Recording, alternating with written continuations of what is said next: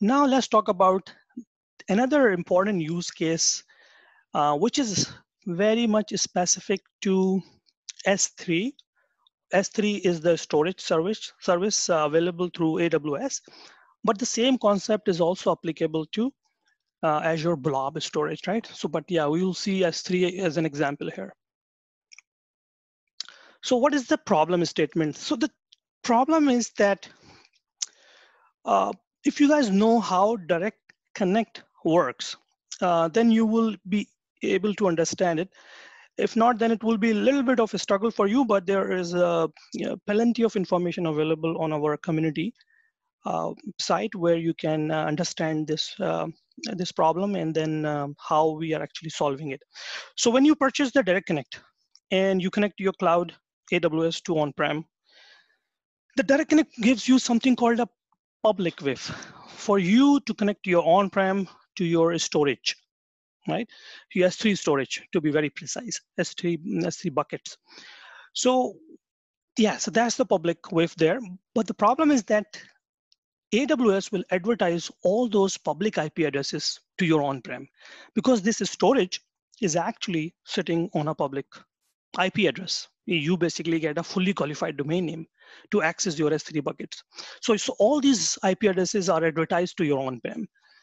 And now anybody in the on-prem can use this Direct Connect to connect to their buckets, right? So you have the corporate account and then you have the personal account. Anybody can use this Direct Connect link to connect to their buckets. That is not good because it causes some security concerns, right? Because now you have purchased the Direct Connect for your corporate, but there is a personal data that is going over. So you are paying for the Direct Connect. There could be a situation where this guy is actually downloading a very large file or a movie or something, and then you are basically choking the bandwidth on this Direct Connect. And from the compliance point of view, that's not good, right? You want to make sure that the personal guys or the personal buckets are accessed through the regular internet path, not through this DX path.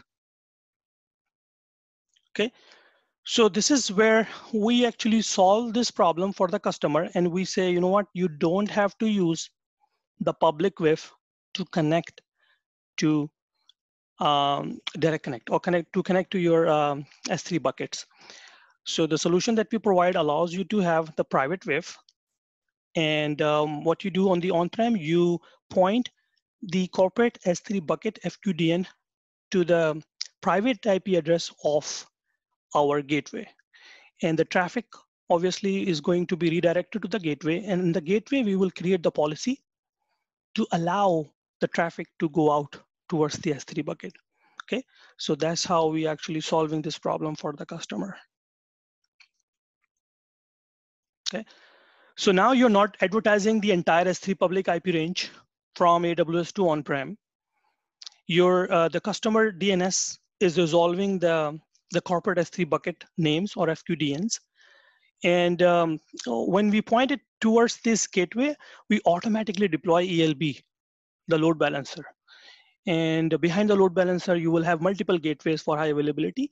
And once your traffic goes to one of those gateways, the policy will be enforced. And then you will go out towards your corporate account.